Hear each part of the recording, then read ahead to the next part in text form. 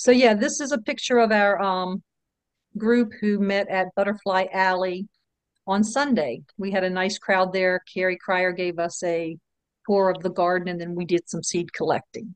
First, we'll talk about things we're doing out in the community, our outreach. Um, we attended the National Night. These are things since our last meeting in July. So in August, we attended the National Night Out at University Park.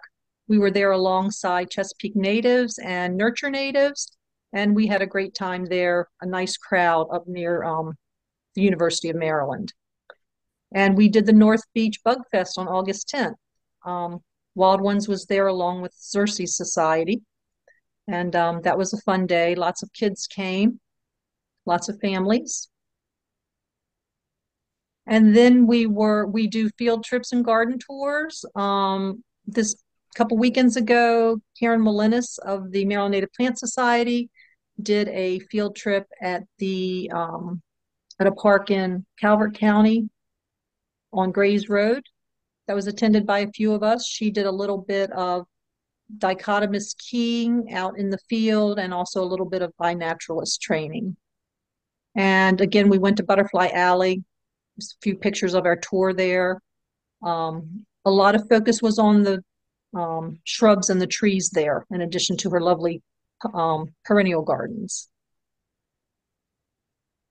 And we're doing some work in the native gardens out in the community. We have helped to install 2 native gardens at the St. Mary's Animal Adoption and Rescue Center. Their gardens were pretty barren, overrun with weeds, and they had a few plants in the ground, but we helped them weed it, remulch it, and then put lots of plants in that were mostly obtained from Butterfly Alley. And that's a joint project of Wild Ones Chesapeake Bay, the Friends of St. Clements Bay, and the St. Mary's Garden Club.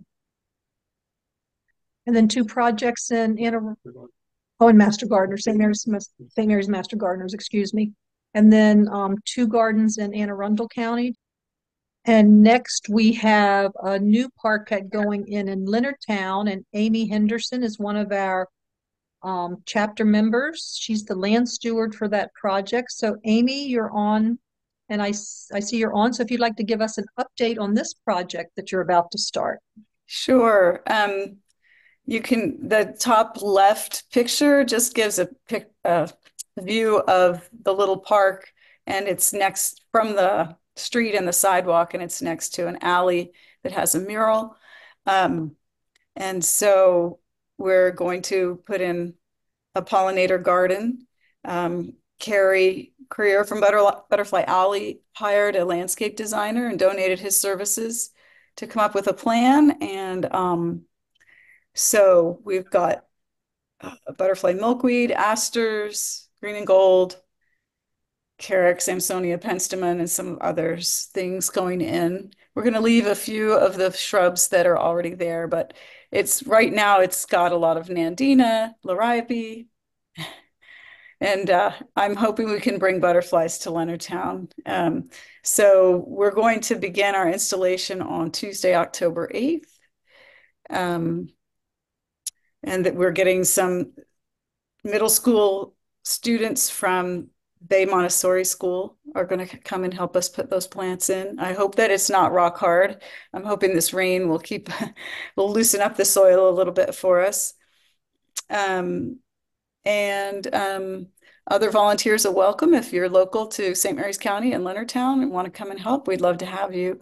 So those are just the pictures of what it looks like now. We're hoping the landscape company that takes care of the town flower beds is supposed to come and take out the Nandina and the Liriope at the base of the trees and make room for us to put in our native plants.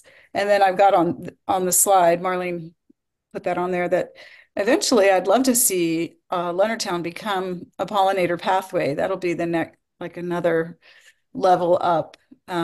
We have our native plant garden at the Leonardtown Library, and this garden it's about a mile, I guess, from the library. And it just would be awesome to see people's homes and the businesses along that corridor from the library over to town for everybody to put something in their landscape that would help the pollinators. So we'll see, but this will be a stepping stone to that. All right, let's see what we've got next. We've got, oh, education. So we've been trying to get out there in the public to do some presentations. I worked with Nurture Natives in August to do a Biodiversity and Native Gardening 101 presentation in Charlotte Hall. I was at the College of Southern Maryland in La Plata giving their staff some education on seed saving. We did seed saving at the Lexington Park Library. And most recently, we did a virtual presentation in cooperation with Wild Ones Greater Baltimore on collecting and saving native seeds. And that recording is ready and up on our YouTube channel. So we'll be sharing that through social media, and I'll also email that and the resources out to everyone. And we're doing plant propagation at the USGS lab. I think we've grown about 2,000 plants. Yeah. Plus, Bill says our first truckful came home with us last week, and they will be going with us to our native plant swap, which is this Saturday at Accokeek. And we'll talk more about that when we get to our featured events that are coming up.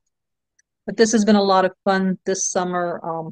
We've gained a few members from being up there, folks who share our passion, and it's been a lot of fun. We're already collecting seeds at the Bee Lab for sowing next winter. So a few national updates, just real quick. There was questions in the earlier chat about certifying your habitat. Wild Ones National does have a certification that you can do online to certify your garden for a fee of $50. And this is the habitat sign that they have.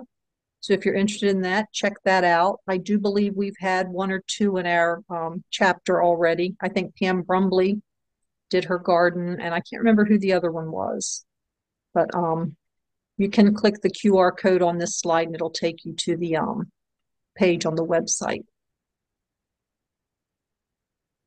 And then I just also wanted to mention to anybody who's working in education, like perhaps with schools, community groups, I think, are also eligible, nonprofits, nature centers. If Lisa's on, this might be of interest to Lisa. I don't know, Amy, if you work with any school groups, but the Lori Seeds for Education grants are open.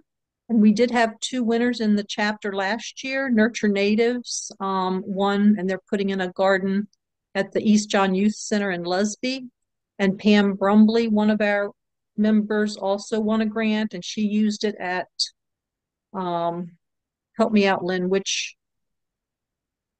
National Colonial Farms. National Colonial Farms. And she will have information on that at our plant swap, I believe, on Saturday.